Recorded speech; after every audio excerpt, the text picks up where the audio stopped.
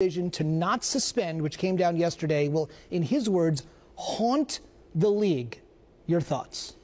Well, I was watching the game when he said that. He also said he thought Draymond should have gotten a 2-game suspension. So I obviously disagree, and I think there would have been no precedent whatsoever in the league for giving him 2 games.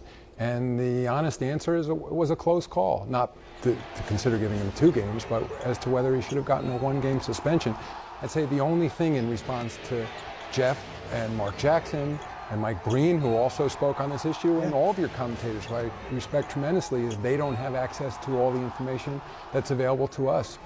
We do a full investigation, and in fairness to our officials as well, what they don't have, even though this went to the replay center, of course, and they decided a flagrant 1 during real time during the game, even with use of replay, they came out at a flagrant 1.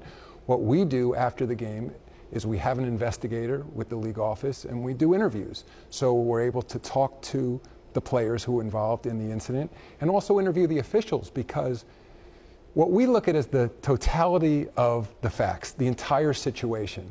And Jeff also said on air that you can't possibly know what's in someone's heart. Intent. You can't know intent. The fact is, though, we have to do our best to determine what intent is, because, of course, we see in games, like take blows to the head, for example. Mm-hmm. Obviously, if you punch someone in the face, you get suspended. But we've seen in many series, including this year's playoffs, where guys have incidentally smacked people in the face. So same outcome, but different penalty. And so in this case, and even while they're saying you can't know intent, when they say, is it a natural basketball play, for example, that's a form of intent. The suggestion is if it's a natural basketball play, you're not intending to hurt anybody, you're not intending to kick someone.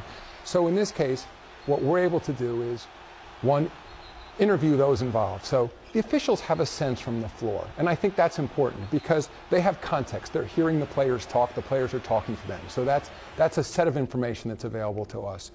In addition, we're able to see a lot when Draymond Green says, that's a natural basketball play for me, I won't kick you. No, but, thank you, I appreciate it. But where he flails his leg out, for example, that's something we can look at and see, is that a typical move on his part?